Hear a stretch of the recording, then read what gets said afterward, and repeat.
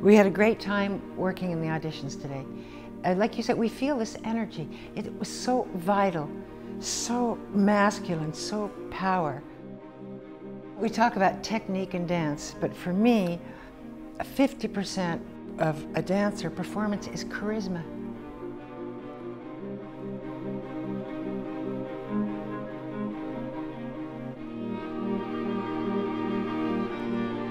It's based on Mishima, the Japanese writer, Mishima's life. So it's a very earth, strong piece, dealing with separation.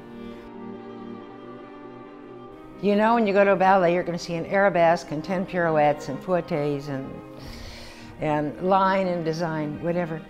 But you know, to see a contemporary program, the public also has to be curious. You see, I mean, I can't sell the people to say, come and see the piece, because I think it's good. I think there's a necessity in building the public for curiosity.